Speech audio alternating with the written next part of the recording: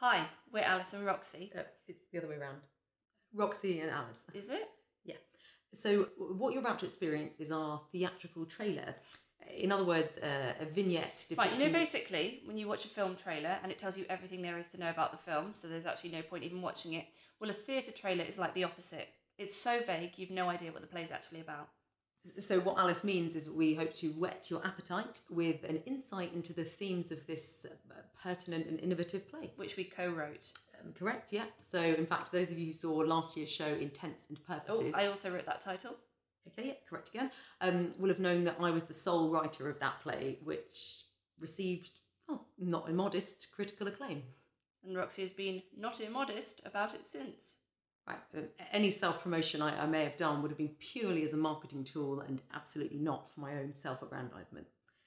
On with the trailer. Imi, tell me what's wrong with you. I think I might be frozen in time. 2014. No, we've got 2076, 2202, 46. 2309, 2039, 2055. Is this the primo salar 50? See what I mean? Vague.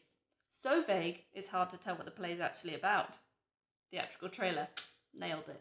Yeah, I mean, the vagueness being a deliberate artistic choice we made. And we also didn't have the budget. So just to clarify, the play explores a whole myriad of themes, including time... Don't go to Las Vegas. No. Don't drink anything blue. Again, Never no. drive a Cadillac. Okay, but do you know what? Time, love, morality, purpose, the ethics of science and technology. Bingo. Do you know what? Just come and see it for yourselves. Alice, listen to this one.